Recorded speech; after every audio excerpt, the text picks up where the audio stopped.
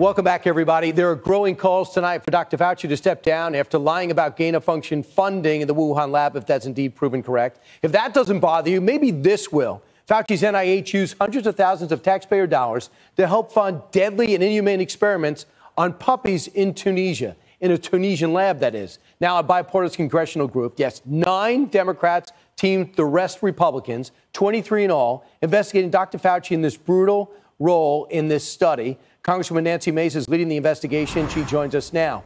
This involves beagles and Tunisian lab technicians slash scientists. What could you tell us, Congresswoman?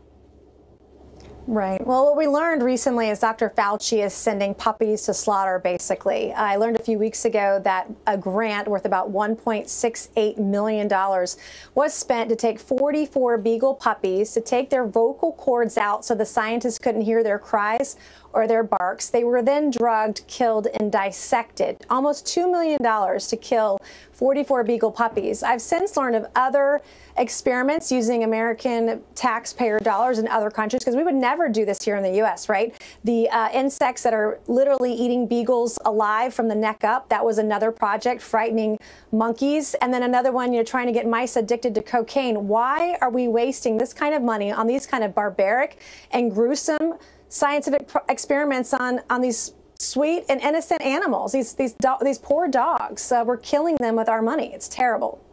So you have, the FDA does not require you test on animals in order for these drugs to clear. I have no idea what we gain to see these sandflies eat away at the bodies of dogs.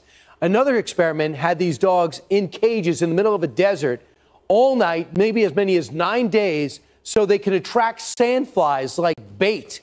And the dogs would be eaten alive by these flies. How does Anthony Fauci sleep at night? It's disgusting. And it's as if, COVID-19 and his lies about COVID-19 were not bad enough. Now there's this. And the more I learn about what's going on with taxpayer dollars and these grants that we're sending to other countries overseas, literally the worse it gets. It's like the reconciliation bill. The more we learn, the worse it gets. And I've been an animal rights activist for a long time. I promised to work across the aisle with Democrats and Republicans when we agreed on an issue. And this is one where millions of Americans agree. This should stop, and it should stop immediately. Well, I would think so. Is that how you got 9 Democrats involved? And where do you go from here? Yeah, absolutely. The letter's the first thing. Dr. Fauci has a few days to respond. We'll have to ratchet it up if he does not respond. But I expect we'll get a response from the NIH and or the NIAID, where these grants were funded under that program.